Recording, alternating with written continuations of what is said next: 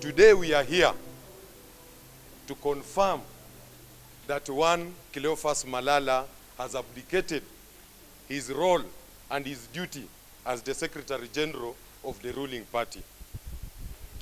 And as you are all aware, the critical role or the function of the Secretary General of UDA party is the spokesperson of the party. He communicates, initiates meetings on behalf of the party. Clearly, one Cleophas Malala has joined our opponent. He is supporting the Tawe movement. He is supporting agendas that contradict the ruling party. He has gone against our party leader. He is on the forefront against the formation of broad-based government. And I'm here to confirm that he is no longer the Secretary General of UDA party.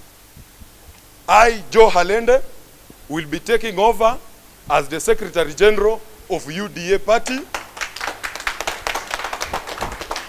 Going forward, UDA party is going back to its members.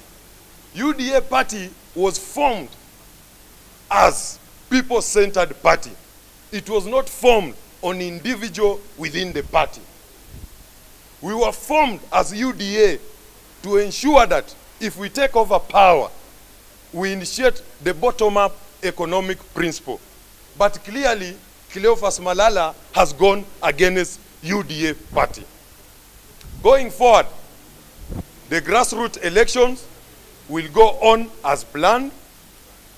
Rebranding and recruitment will continue. And this is the best opportunity for us UDA members to extend an olive branch to our brothers in ODM and tell them that we are welcoming them in government. Wakuje, tujenge serikali pamoja, tuinue maisha ya wananchi kutoka bottom tukienda up kwa hii mpangilio ambayo rais na Raila Amolo Odinga wametengeneza serikali ambayo inaitwa broad-based government. Going forward, anybody who will transact business, who will do business with one Cleophas Malala, he will be doing business on his own, not as the Secretary General of UDA.